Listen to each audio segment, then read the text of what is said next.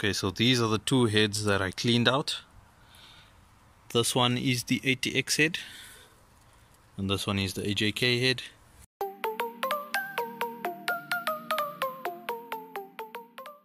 I spent double the amount of time cleaning the AJK head as opposed to the ATX head.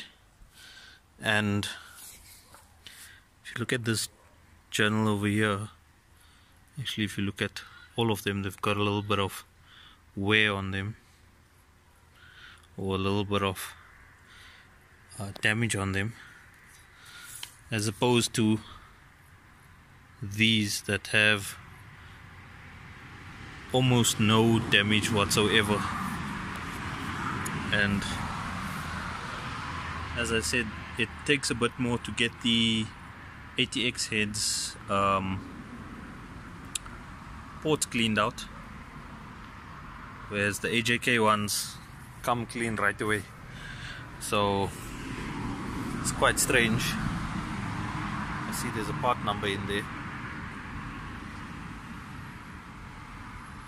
Interesting that they have similar part numbers. So yes, we are done with the heads for now. We're gonna have a look at the valves and the followers to make sure that well, to ascertain whether we can buy new ones or whether we can use the existing ones.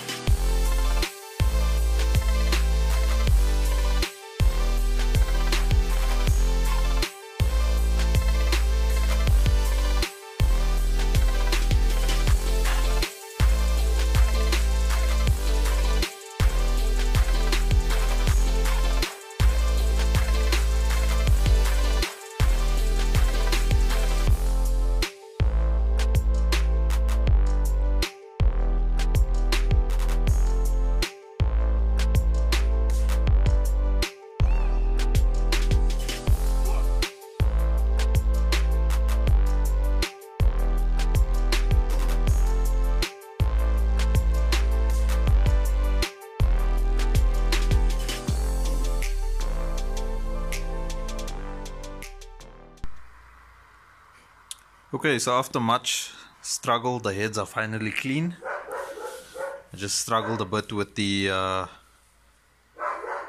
tappet covers.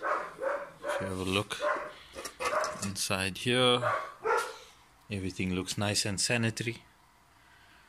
It took one wash to get these all cleaned up, and yeah, those over there took a little bit more than that. So those are the AJK heads and these are the ATX heads. So keep in mind that these heads have the intake side cam of the 2.8. So this cam over here is the 2.8 cam, and this is the 2.7 exhaust cam. So I'm going to be running this setup as it is here on the car, and hopefully we can make some good power with that. So yeah, that's what I've been up to. I didn't film an awful lot of the cleaning process because it's such a tedious process and it's redundant and mundane. So I just did one of the heads, the stripping and the cleaning, and then one of the tappet covers, stripping and cleaning. There was a hell of a lot of gasket make on both of these tappet covers, too much actually. So it took a little bit more effort to clean them out, but now at least it looks decent. I'm going to send these in to get them powder coated, so hopefully those guys can dip them in some sort of cleaning solution and get them cleaner than what they are now, but they shouldn't have much problem powder coating them because they're already quite clean. So majority of it is done. I wanted to get the rest of the valves cleaned up and whatnot, but I've run out a bit of time. This is what we've finished up for today, and then tomorrow we'll do the rest.